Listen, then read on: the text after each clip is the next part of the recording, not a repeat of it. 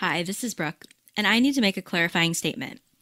There are 3 paid sponsors within this episode. Their placement is dictated to me by our current system. At the end of the episode, there are 2 podcast trailers for individual podcasts. Neither one of those are paid sponsors. It's just me trying to connect you to great material. Thank you for listening. The trial of Richard Nicolas began on June 6, 1997. Almost a year after he was charged with the murder of his 2-year-old daughter, Asia. This episode is the presentation of the prosecution's case in that trial. I'm Brooke, and this is episode 5 of Convicted. Today we're going to talk about the evidence in the trial against Richard Nicolas, the prosecution's case, in which it was their duty to prove that a man with the legal presumption of innocence was guilty beyond a reasonable doubt. After the previous day of jury selection and opening statements, 12 jurors, 5 attorneys, and 1 defendant sat before the court. It could almost be described as a machine in which each part needed to perform its specific function in order to accomplish a common goal, reaching a unanimous verdict. I asked Richard what it was like for him sitting there at the trial. Scared as hell. It's all of the testimony I didn't want to hear. I didn't want to see the pictures that they published. I didn't want to be there.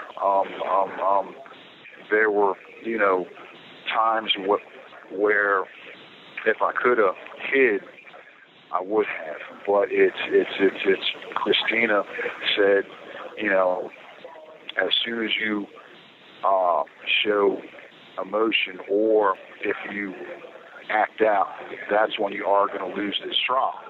So I tried to be, I guess, stoic, but it's that was the second scariest moment in my whole life, and the first scariest moment was seeing Asia in that car and not being able to help. It's hard to explain, but it was very, very rough. It was hard.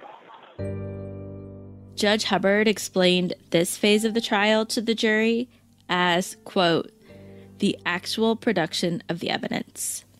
She explained that evidence comes in 3 forms: stipulations, exhibits, and witnesses. But what does that really mean? Stipulations is stipulation between the parties that something is true or exists.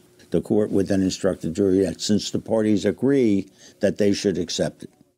The judge gave the example that you don't need to have a meteorologist come in to say it's a sunny day because that fact isn't being disputed. The judge explains that exhibits are the tangibles.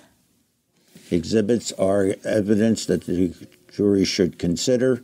They can give it as much weight as they want, such as photographs, such as if a gun were recovered, or if clothing with blood on it is found, or whatever. So like that stuff. Yeah, they should. It's the tangible evidence. They should give it as much weight as they believe it deserves.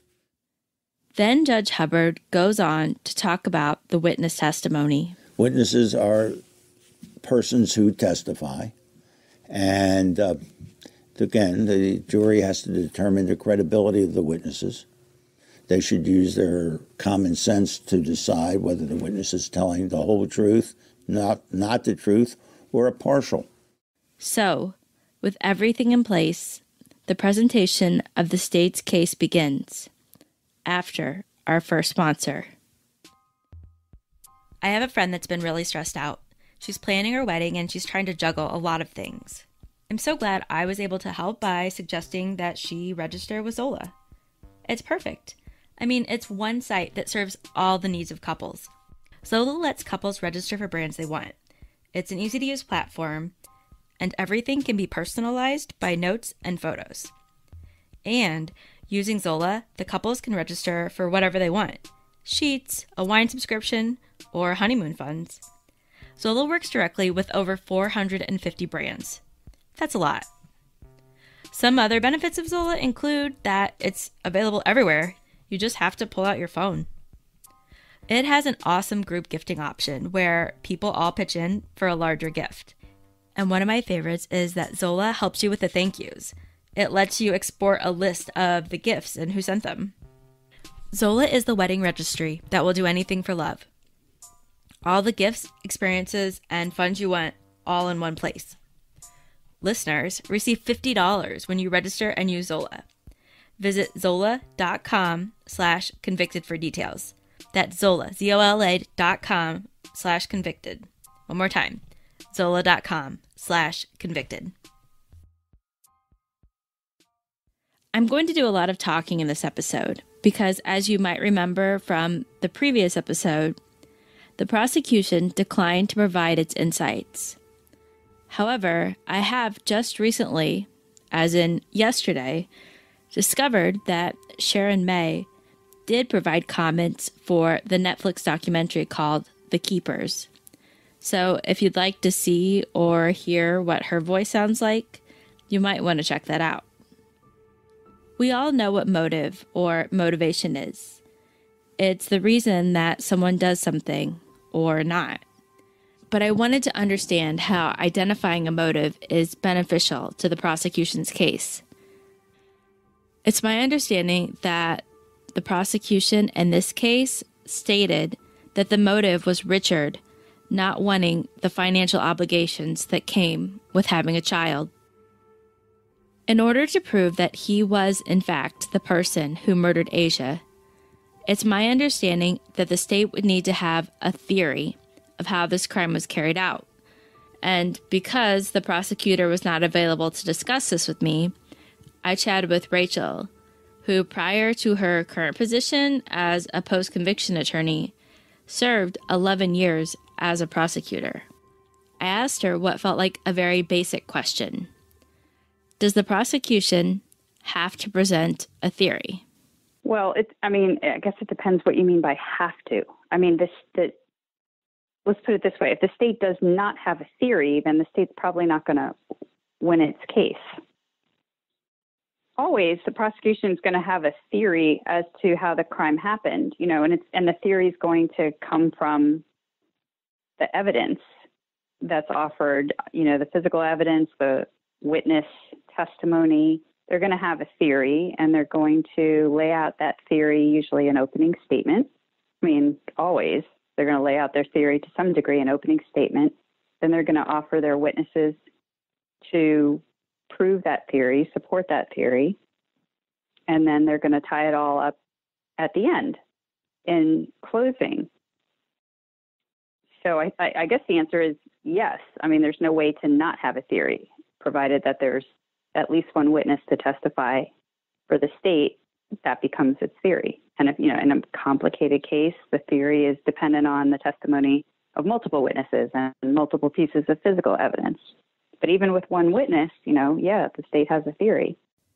Because the state never shared their theory outright for whatever reason, I asked Rachel if she could help me explain what the state's theory of the crime was in this case, as presented through the evidence.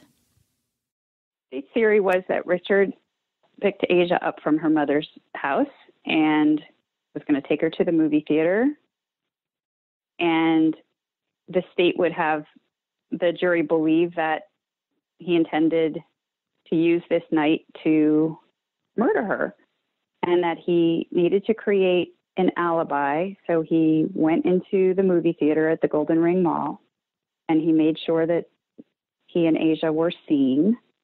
They took a picture in the photo booth before the movie, and that was for the purpose, according to the state, of establishing that he and Asia were inside the movie theater or inside the mall at that time.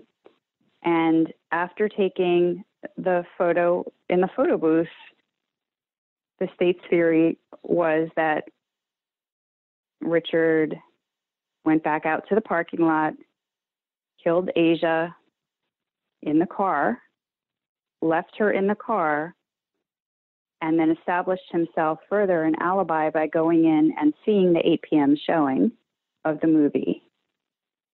And thereafter, when the movie was over, went back to the car, drove the car to Bowley's Lane, parked it on the wrong side of the road, ran up to the Texaco station, and had the guy behind the counter call 911 because he was, at that point, making up a story that on the way back home from the movie theater, he'd been followed by a road rage driver. And so the state's theory was that was, completely made up, and that, in fact, he had killed her in the parking lot of the movie theater 2 hours earlier. Up until this point, I've introduced everything in this story chronologically. But the trial is different, because every piece of evidence matters. Every witness matters. Every question matters. But me reciting a transcript that's over 2,000 pages would be both inappropriate and really just a bad idea. So this is what I've done. I've divided it into the arguments and theories, and then shared the supporting evidence backing those up. In this episode, for the prosecution, and for the next episode, the defense. During this section, I've asked my friend TJ to help break up my voice a little bit when quoting various witnesses. So here it is, the prosecution's evidence against Mr. Nicolas. Mr. Nicolas was apparently a bad man. He had no sense of responsibility or determination of right and wrong. The evidence proving this included Asia's mother's testimony that he had failed to pay child support. She had to take him to court in order to get support for Asia. During this process, Richard had the audacity to request a paternity test, even though there had been no prior dispute that Asia was his daughter. When the test came back positive, he signed a voluntary waiver to have child support money, including the back payments, taken from his paycheck. However, even with that agreement in place, he still defaulted on child support.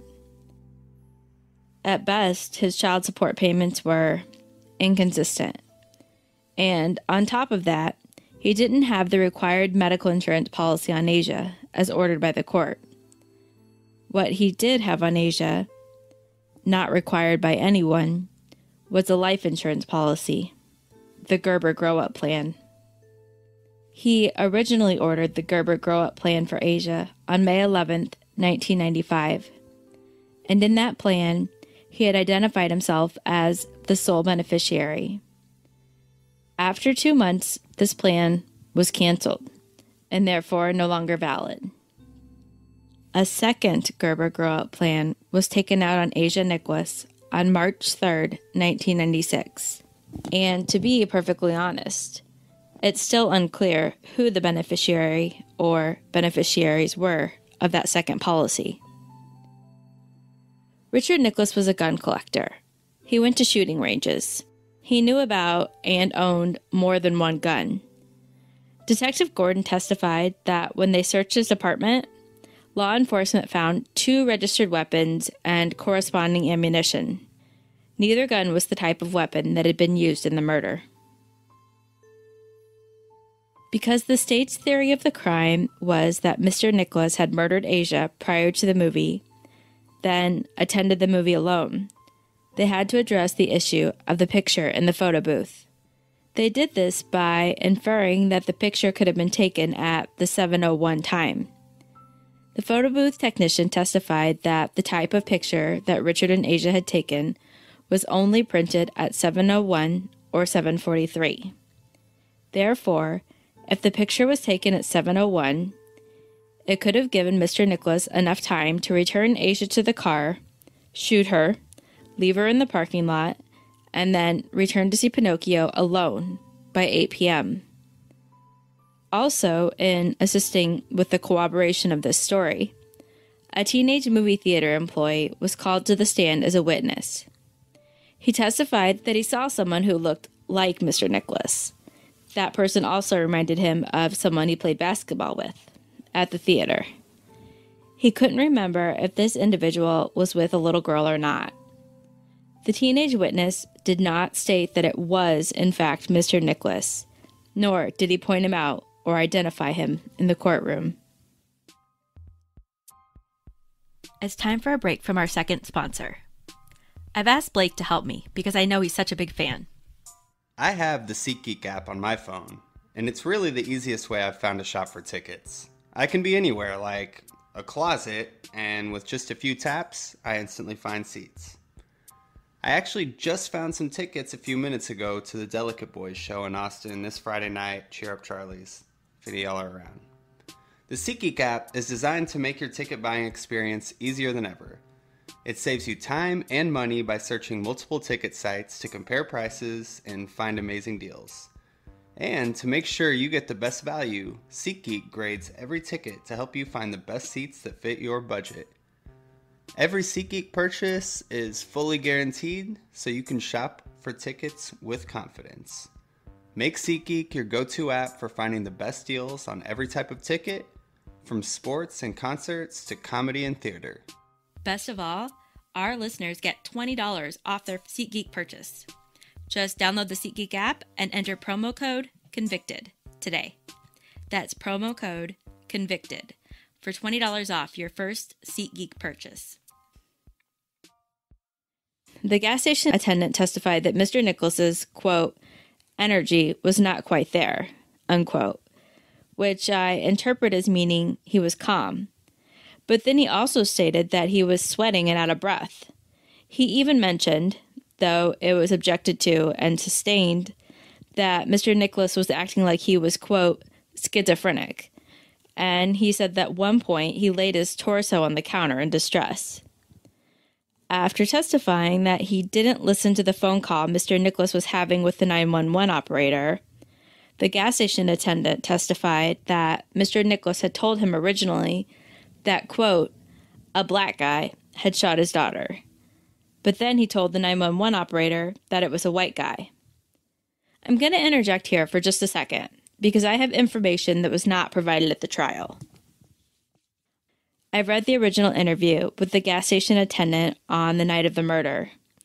During his interview with the police, there was no mention of Mr. Nicolas declaring the race of the shooter. We need to take another detour at this point and talk about juror number 10. After the second day of the trial, a concern was brought to the court about juror number 10.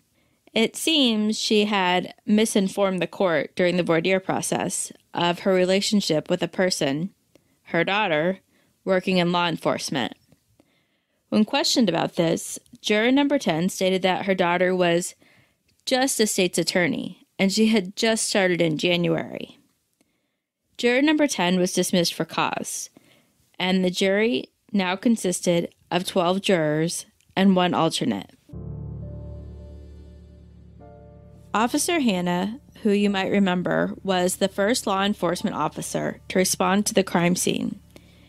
He testified that it had taken him, quote, a matter of seconds, I guess maybe between 15 and 25 seconds, unquote, to get to the gas station after the 911 call had been placed. The phone call itself lasted between 2 to 4 minutes. According to my math, that puts him there before Mr. Nicolas walked out the door. He testified that he was directed to the scene by Mr. Nicolas, and Officer Hannah asked Mr. Nicolas to help him get Asia out of the car, a 1990 Chevy Cavalier. When he was asked by the prosecutor how Asia was removed from the car, Officer Hannah said, quote, we both reached in and grabbed a hold of her. I believe he unhooked the seatbelt, and we pulled her out. Additionally, Officer Hannah testified that Mr. Nicolas had been unusually calm at the scene, saying, quote, as a parent whose child had been shot, he never cried. He never got hysterical. He didn't really get emotional. Kind of quiet, really. He basically stayed behind me the whole time. From the time I got out of my car, from the time we got out, from the time we went up to the vehicle. You know, he just was following me around, basically," unquote. Furthermore, everyone who the state called to ask their opinion about Mr. Nicholas's reaction to his daughter's murder stated that it was abnormal in some way. No mental health professionals were ever called to testify on this matter.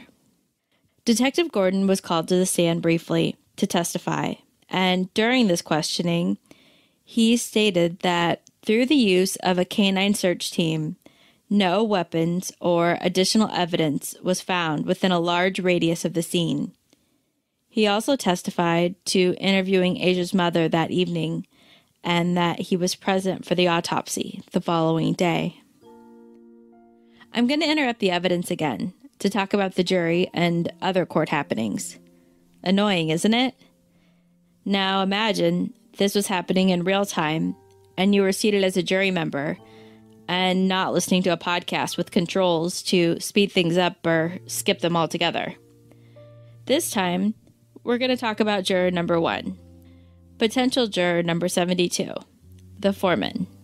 He reported to the court that another juror had brought up specific concerns regarding a member of the audience. Juror number 2, along with juror number 4, had been conversing with a member of the audience and his wife. These audience members had also been identified as making distracting gestures to the jury. After a long conversation, it was decided that the man and his wife would be questioned as to their intentions communicating with the members of the jury. The man was asked by the judge if he was in fact gesturing to the jury, and he said, quote, "Yes. The only reason that I looked at the jury and did like that was because 3 of them was sleeping at the same time. So I tried to get their attention so they can wake up," unquote. It was also discovered that the man knew juror number 2 and juror number 4 from activities outside the courtroom. The judge informed the audience member that it was not his place to police the behavior of the jury and told him to make no further contact with the jury and to take a seat. At this point, Ms. Gutierrez requested that the man and his wife be removed from the trial. She also asked that jurors number 2 and 4 be removed from the jury for cause because of the potential contamination. The judge asked the audience member and his wife to abstain from attending the rest of the trial, but no jurors were removed, and the trial continued. I wanted to know if a sleeping juror is a common thing. So I asked Rachel, is this a thing that happens frequently? There was mention of the fact that some of the jurors were nodding off during bench conferences, and that is particularly common when there are these extended breaks where the jury is not engaged in the trial because the judge is talking to the lawyers up at the bench for a long period of time, and it can be incredibly boring. And then other times you can see jurors sleeping or nodding off or dozing or closing their eyes, not necessarily asleep, during, like the boring parts of the trial. Not all parts of a trial are captivating.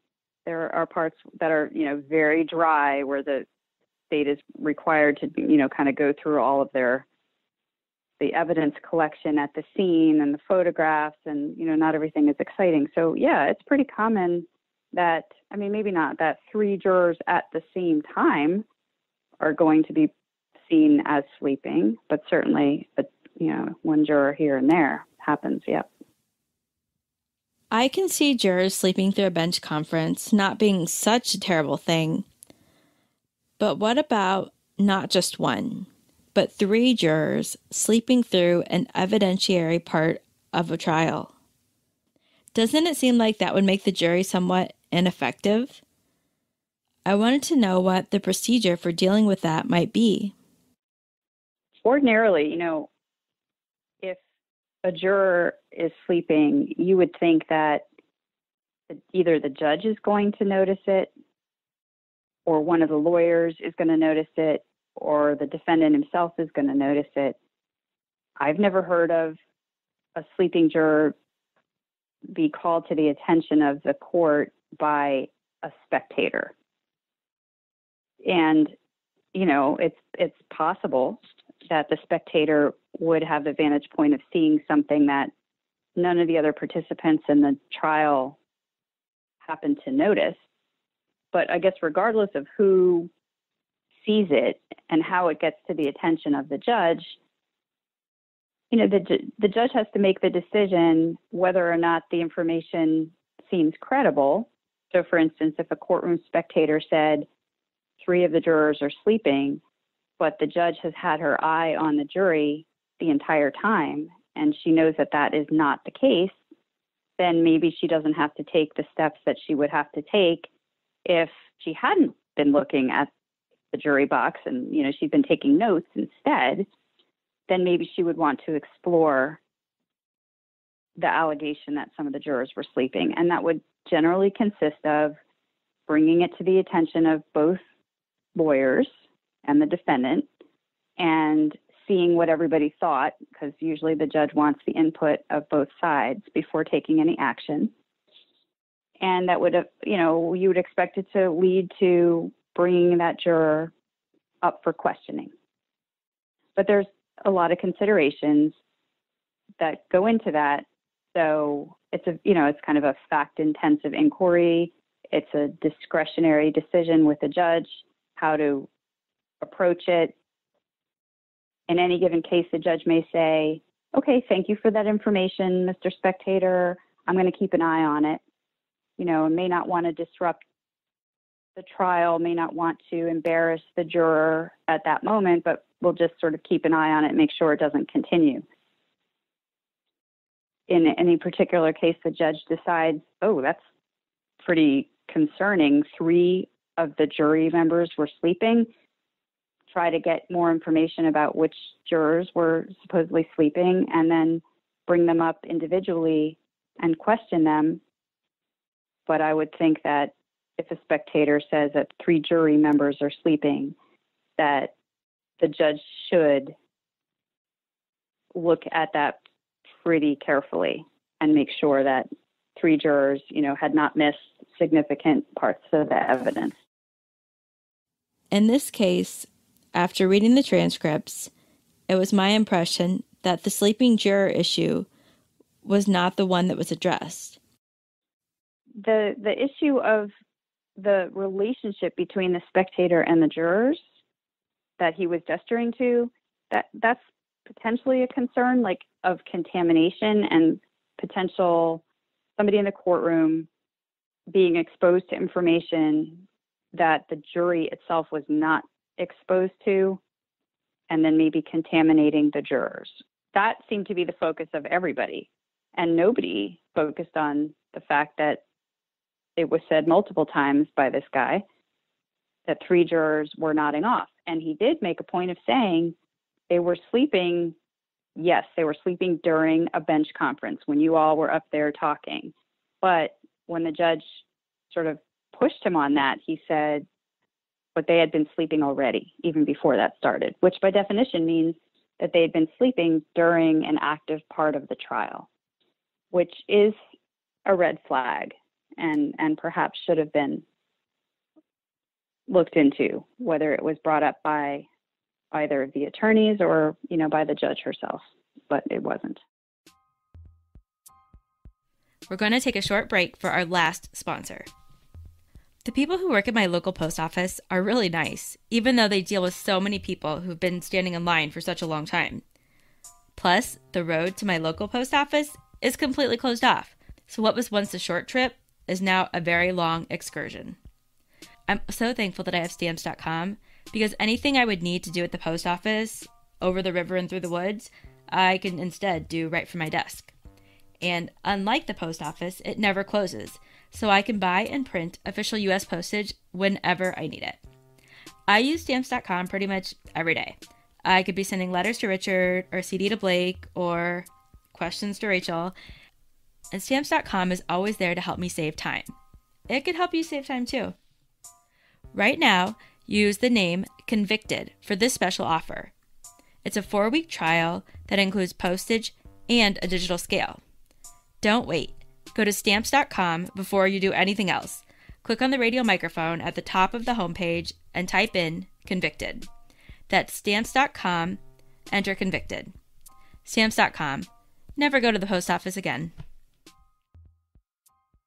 The question of gunshot residue, also known as GSR, has been on the mind of listeners since the beginning. So let's talk about it. I wasn't familiar with GSR before this case, and so I did some research on it so I could have a better understanding of what was being said by the experts. It boils down to this. GSR are particles that are expelled by a gun and deposited on a person's clothes, skin, and really whatever happens to be nearby when the gun is fired. Thousands of particles are expelled with every shot, and according to the Crime Scene Training website, when a person has 2,000 or more particles on their hands, face, or really anywhere on their body, evidence points to the fact that they've shot a gun.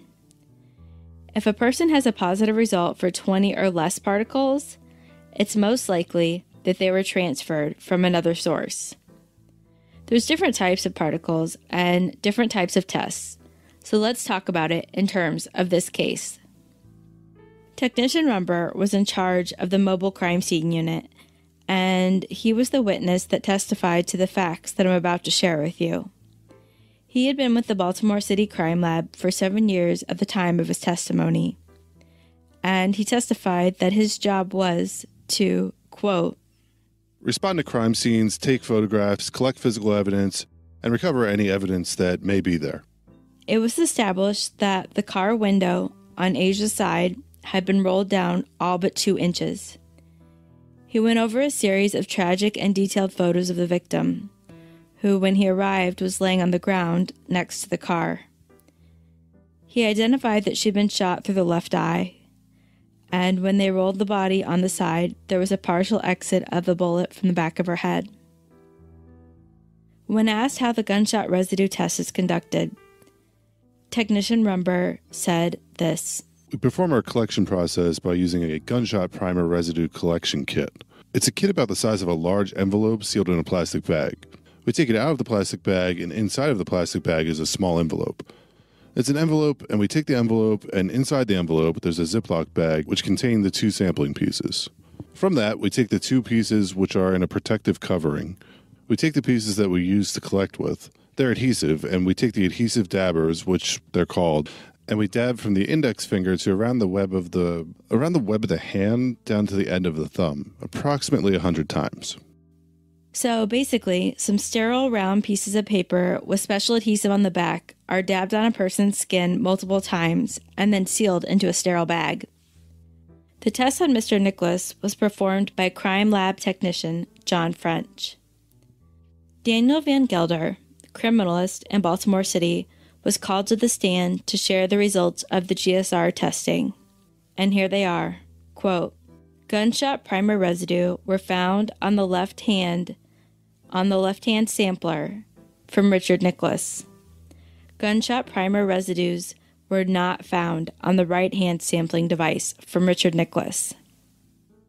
So, there were gunshot residue particles found on Richard Nicolas's left hand. Not his dominant hand, but yet, there they were. Mr. Van Gelder asked to refer to his notes when he was questioned about the number of particles that were found on Mr. Nicolas's hand. Daniel Van Gelder, the gunshot residue expert, stated that there were 10 particles of GSR on Mr. Nicolas's left hand. There's another type of science of extreme importance in this case. It was later called the linchpin to the conviction and emphasized in the closing argument by the state. The type of science I'm referring to is called lividity. I'm going to give a simple explanation on lividity, but it's my hope to have an expert in the area explain more about this type of science on a future episode. According to the Explore Forensics website, lividity is basically what gravity does with the blood inside of a body when the heart's no longer pumping. The blood goes to the lowest point of the body. So if a body's been lying on its side, the blood will have taken gravity's lead and also settled on the side. On the body, lividity presents as a dark purple area and can start to form within 30 minutes of when the heart stops working. Lividity can change positions when a body is moved, but it becomes fully fixed at about 6 hours, and at that point, it's not able to be altered. According to the law enforcement section of encyclopedia.com, lividity is too variable to be an accurate indicator of the time of death. The person called to testify about the issue of lividity was Dr. Dennis Chute, Chute. Dr. Chute was not only the medical examiner for Baltimore, but also a forensic pathologist, which, according to his testimony and credentials, qualified him to investigate and determine the cause of death in various cases. He performed the autopsy on Asia Nicolas. He talked about the path of the bullet, stating that it simply went from front to back, entering near her left eye and exiting at the same level from the back of the head, suggesting that the gun was not pointed upwards or downwards, but rather straight towards her face. When he was asked to define lividity, he stated that it's, quote, the settling of blood into the skin and dependent areas of the body due to gravity after death. He was then asked to read a statement from the autopsy report on Asia Nicolas in regards to lividity. That statement was, quote, lividity was present and fixed on the left lateral and posterior surfaces of the body, except in the areas exposed to pressure. When asked to explain this statement, he said, when we examined the body, it was present on the left side of the body and also on the back of the body, except for where the skin was in contact with the surface that it was lying on. In those areas, there was no lividity seen at all.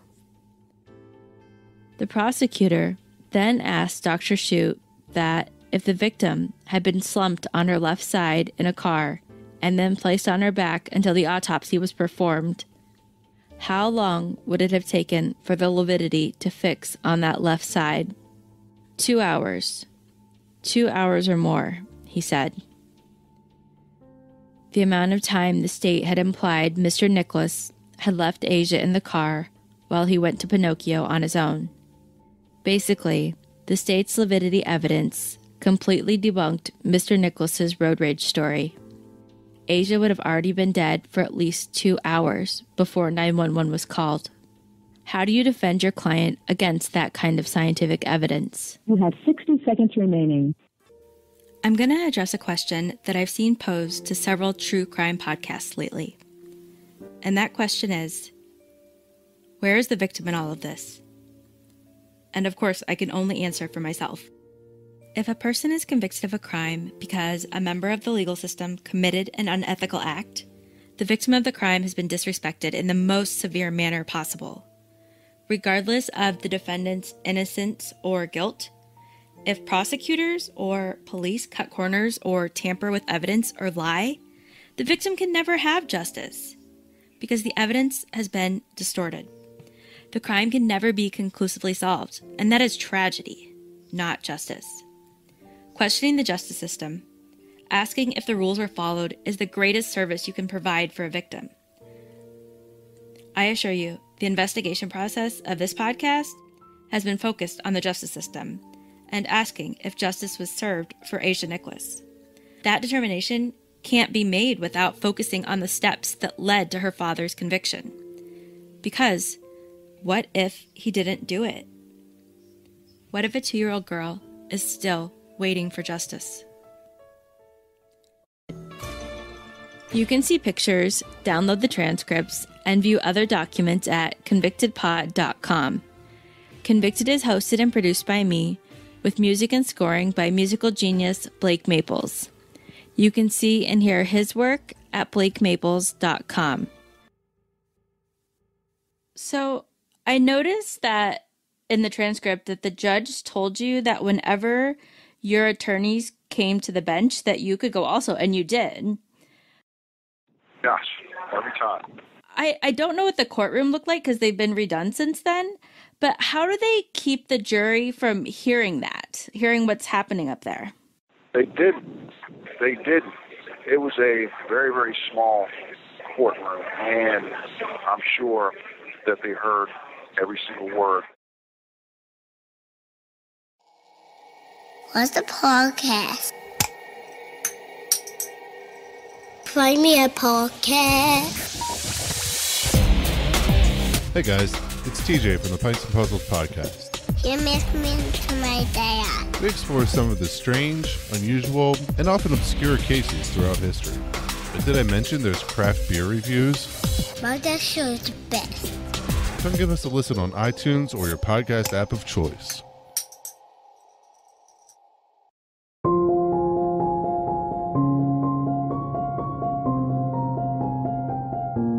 They Walk Among Us is a podcast exploring the UK's most sinister and surreal crimes, including the woman who killed her boyfriend as he spent too much time on Facebook, to the teenage boys whose online relationship involves spies, sex, and the near-fatal stabbing of one of them.